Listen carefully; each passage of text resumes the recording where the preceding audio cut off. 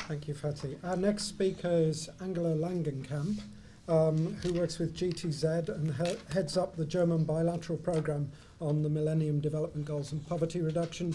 She's got long experience of working on issues of social development, gender and children. And also, I should highlight, spent 15 years in Kenya working very much on that agenda. So Angela, welcome. Thanks so much. I would just need to get to my presentation. Mm-hmm.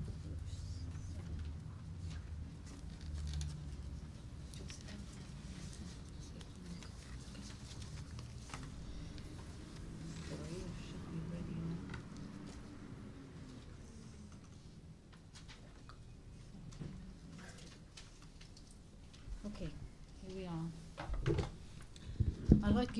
Thank you. I'd like to give you an insight into what GTZ does and how we complement work that's being done at the grassroots level, work we just learned and heard of from Fatih. Combining field experience, research and policy advice to empower women. And I'd like to give you a few examples of the work we have done. Of course, I can't cover it all, but here is an example of looking at Islamic law and customary law. So we start off with basically the analysis, and we worked on this topic over time, and then we looked at what does a legal provision have to do with the reality of day-to-day life of the women. And we took the next step and then looked into how can we influence that? How can we improve? How can we ensure that laws, statutory laws, are implemented and women do receive their rights? So one example here in Egypt, we supported local activists and a local organization to ensure that personal identity cards and documents were issued, because they offered and enforced the legal rights of women and gave them access or provided them with rights in case of divorce or inheritance, or passing on property to their children.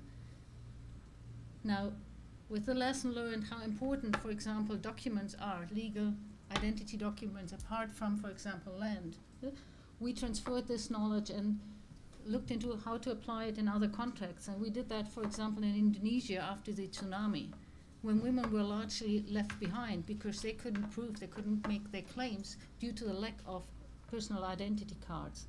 And so here we supported the development of a law on population administration, addressing, amongst others, value and effects of personal identity documents, legal consequences of unregistered marriages, unregistered children, and adoption cases, or going further into inheritance. Unregistered children find it hard to claim their rights later on in case of school fees, for example, applying for scholarships. So if the mother doesn't have identity cards, how do they pass on? How do they ensure that their children do have? Again, transfer and application of knowledge is a big part that combines research work like done here at ODI with practical work in the field. Part of it we commission ourselves, part of it we draw from research work like this one here and take it into our work on the ground. And to share it amongst ourselves, we conduct a gender competition to bring the experience from the field, from our colleagues, back to the headquarters, so then again we can share it out by our own networks. Again, we learned a lot about you need to know your rights, and often you don't do. A lot of us invest in research, and here we supported an initiative done in collaboration with the World Bank and IFC, and it's a gender law library. They gathered information from national legal provisions impacting women's economic status from 183 countries.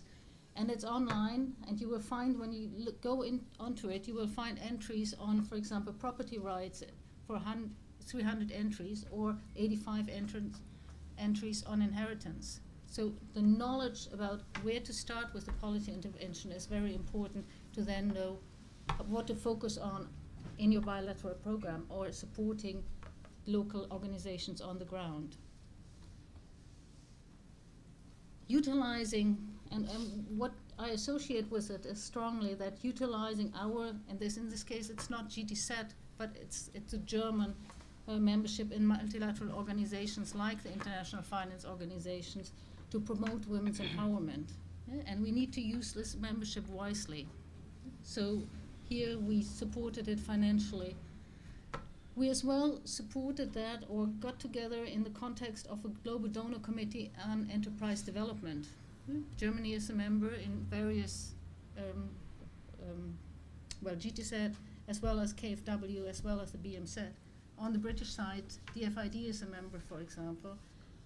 It brings together donors working in the field of enterprise development, and they come up jointly to say what are the best approaches and strategies to promote, for example, in this case, a more effective donor practices for enterprise development. And when we looked at, this was a conference, an annual meeting done and organized in 2007. When I looked at the program, I found there was no mention to gender issues or women's economic empowerment. So what we did, with the consent of the donor committee, organized a one-day preparatory conference, and we looked at all the issues that were addressed in the main conference from a gender perspective and say, how do we get these concerns into the main document and the handbook and guidance that was meant to be developed out of the conference as a work stream of the donor committee.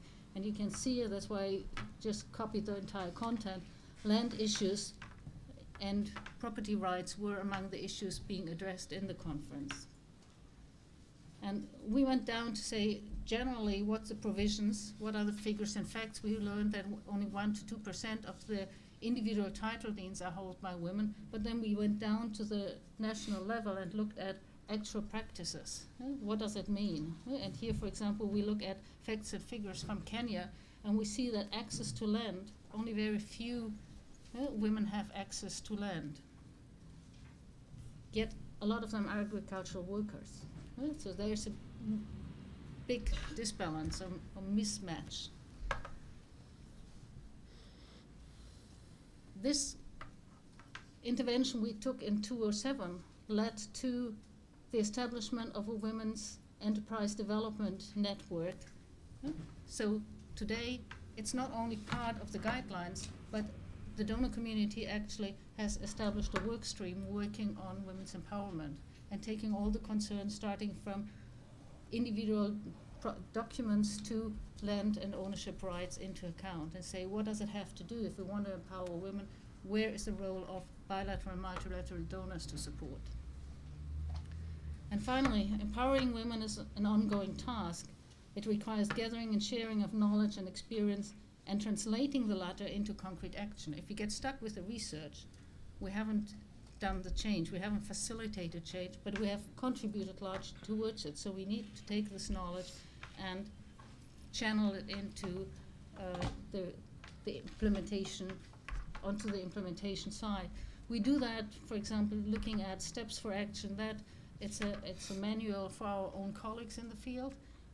We share our knowledge in a large network of donors in the Train for Deaf network, where we organize joint learning events on the ground in the country, comprising of a third government officials from the country, a third donor representatives, a third other stakeholders. This could be NGOs, this could be private sector. And here we liaise very closely with ODI. ODI is developing the materials and implementing the training on the ground. The last one here is our work as we feed it in, as generate our and compile our knowledge and experience into, for example, a good practice note in the context of OECD DAC members there. Well, again, the floor is there to share experience and knowledge, make it known to others, and draw on best practices as they are there. And that's it. Thank you. Thank you very much.